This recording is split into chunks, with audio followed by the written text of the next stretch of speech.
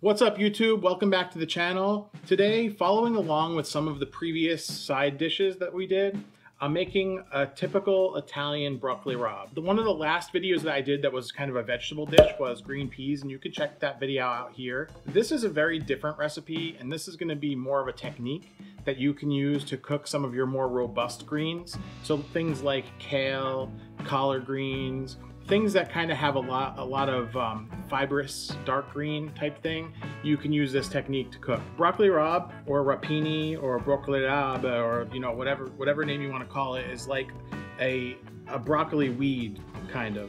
It's very bitter. It's got a lot of greens. In fact, this has a lot more stalks than greens, and typically you may even see even less of the florets when you buy broccoli rabe.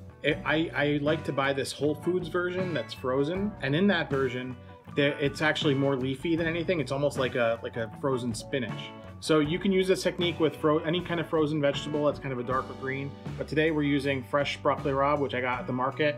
I got an entire bunch, which is like this much here, which I rinsed. You got to rinse your broccoli rabe. I got that for like $3. This volume of broccoli rabe, it's like a gallon's worth of broccoli rabe. It's gonna cook down to almost nothing. You know, buy a lot of this and it'll cook down. Trust me, you're gonna wish that you bought more, even though this looks like a lot. As far as what you need for this recipe, there's really not much to it. Just fresh garlic. I almost contemplated using the entire thing, but these are actually really big cloves. And I figured since that's gonna cook down a lot, I'll just use a few of these cloves, maybe 4 for that amount of broccoli rabe. All right, we'll call it 3 because one of these is just ridiculous. Other than that, salt, pepper, olive oil, and you can use crushed red pepper. I have these peperoncino, which are these cute little dried chili peppers. And what you do is you crush these in your fingers, and it like basically makes crushed red pepper. These have a little bit more flavor than your typical crushed red pepper, which is more heat than anything. And then the other thing that's helpful is some stock. I'm gonna use chicken stock today, but if you don't have stock, water is gonna be just fine. As far as serving, this is a dish that really goes with any kind of protein, but it really thrives with something like a braised chicken breast or chicken thigh, you know, something that's nice and slow cooked in that way. Or I like it with sausage. So today what I'm gonna do is, I have some sausages roasting in the oven. I'm gonna just put this on a sandwich. I got, you know, kind of a little sub roll, and a sandwich with some provolone cheese, broccoli rabe, and a hot Italian sausage, nice and roasted, nice and nice. So good. Let's get to prepping. There's really only 2 things that you need to do to prepare for this.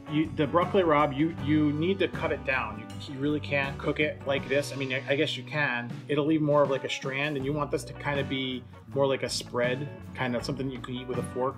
So I'm gonna cut this into like 1-inch pieces, and it's a rough chop, nothing too precise. And then the garlic you want to slice up nice. I'll say you want a little bit more texture than like the Goodfellas with a razor blade. You don't want to go too crazy like that, but slices in that regard is just fine. And that's basically what we're gonna do right now.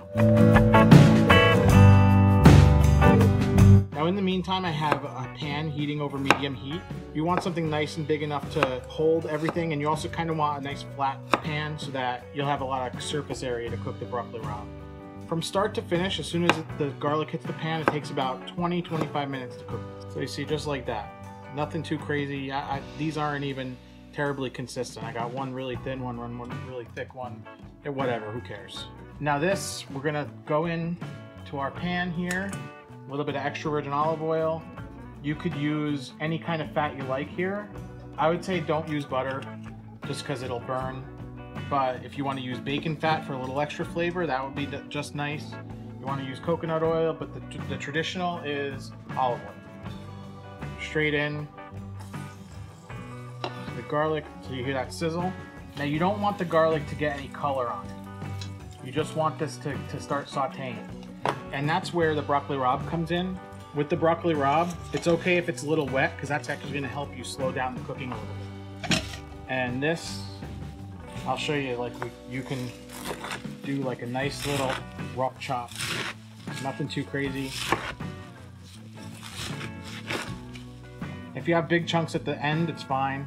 Should have used a larger cutting board. So move your garlic around. When it starts to get nice and fragrant, which it is right now, that's when I'm gonna go in with my broccoli rabe. Fistfuls of broccoli rabe. Now, you gotta be careful because this is wet.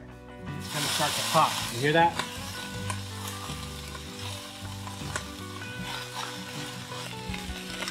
Now at this point, you want to add a little salt. Don't go too crazy with the salt. The salt's just going to help it break down a little more. At the end, we're going to adjust the seasoning. I'm also going to go in right now with a little bit of the chili pepper. Not a lot. And then just move it around. Already cooked down quite a lot. Right, now when you reach this point, that's when you go in a little bit more. So that was cooking for maybe 3 minutes. The liquid's going to slow it down and turn this more into a braise, which you definitely want, and there's a few reasons for that. I roasted up some sausages. Pull that out.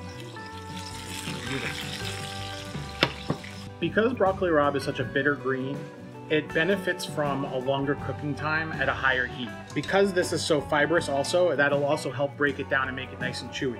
You want this to kind of be melt in your mouth while you're eating through you don't want to bite into thick stalks of broccoli, especially thick, bitter stalks of broccoli. So take your time with it.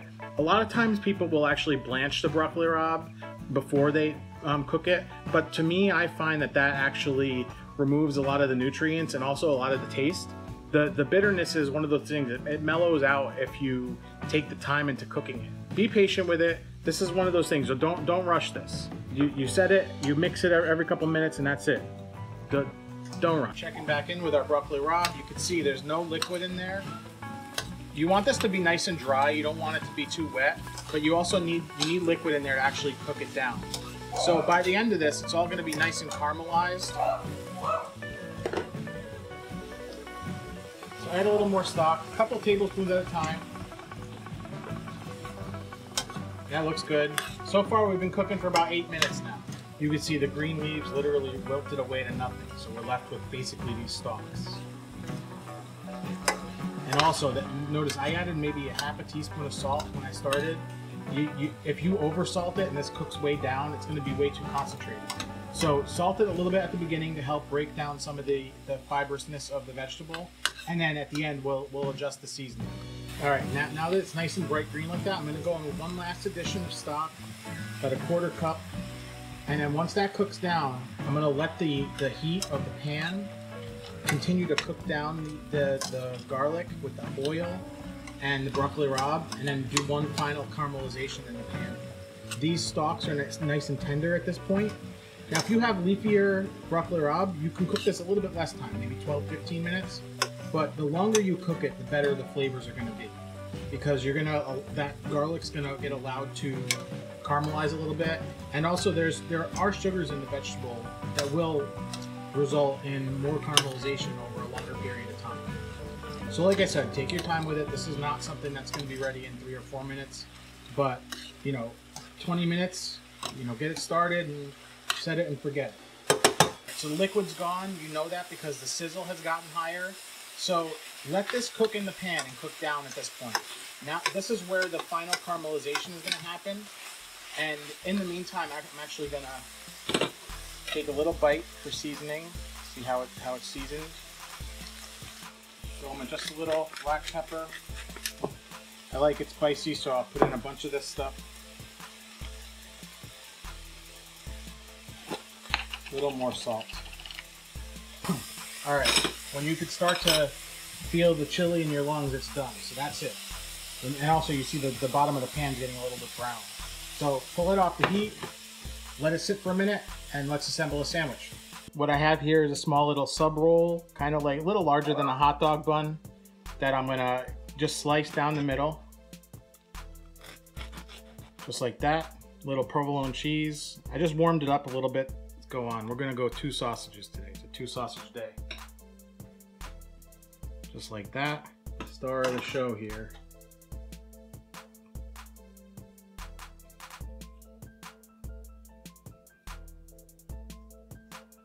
Broccoli rabe. How's it look, guys? Let's taste it. Whoa. It's falling apart on me. This is like a fancy hot dog, basically. So let's take a bite.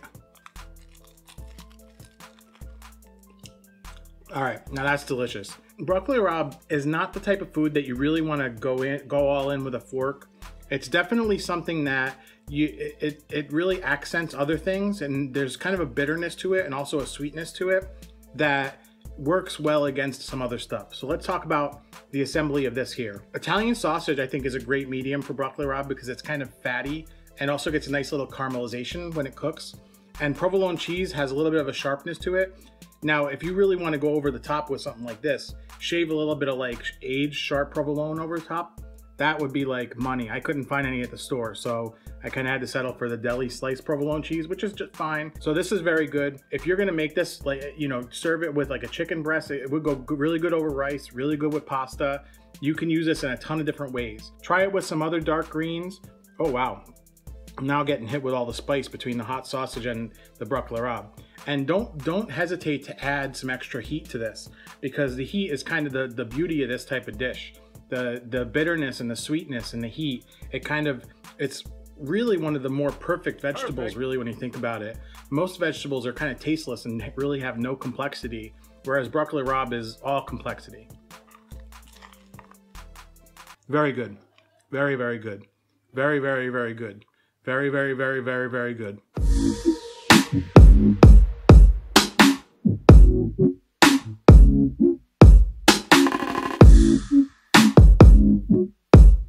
Thank you so much for watching. I really hope you enjoyed this episode, and if you did, don't forget, give it a like. Be sure to check out some of the other videos that are coming up on the screen here. I'll throw some playlists on there with some recipes, maybe a couple recipes, maybe a dining review or something.